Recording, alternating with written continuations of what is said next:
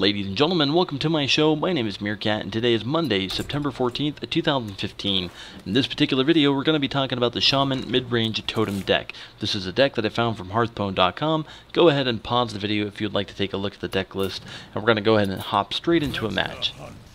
In this particular game, I'm playing against a Hunter, and for the mulligan, I get a Lightning Storm, a Bloodlust, and a Haunted Creeper. Haunted Creeper, you pretty much want a mulligan every single time. If you have it, keep it. If you don't have it, try to get it if you've got other cards that are worth tossing back.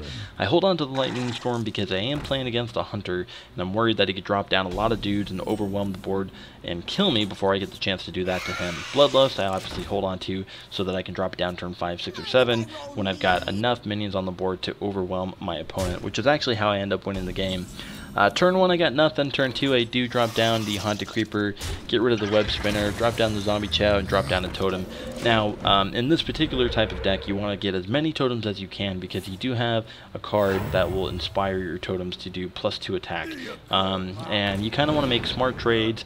It's not necessarily all about board control or all about face. It's just you gotta make smart choices in this particular match or in this particular type of deck and know when you need to trade and know when you need to hit in the face. I do drop down the Tuskarr and I get a little bit of lag here and he pops out the Totem. Now keep in mind I did drop him in the middle. Here's a little replay for you.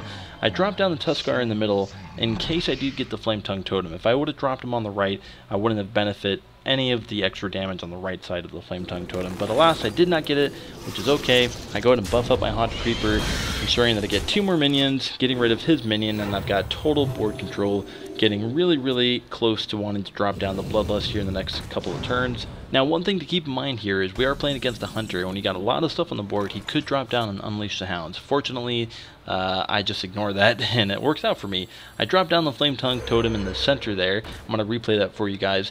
Keep in mind that when you have a Flametongue Totem, always play it in the center of active minions. You don't want to play it all the way to the left or all the way to the right of certain minions, and make sure you pick the right minions you want it to affect, because if you do decide to trade out minions with his minions for some good quality trades, whenever your minion dies, you'll still get the next minion in line to do the extra damage.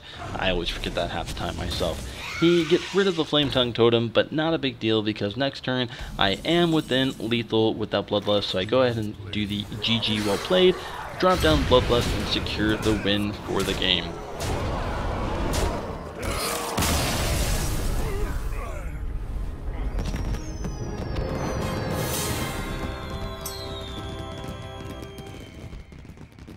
And that's going to be it for this video, folks. Hope you did enjoy it. Hit the like and subscribe buttons if you did, and I'm going to be creating some more content here in the weeks to come.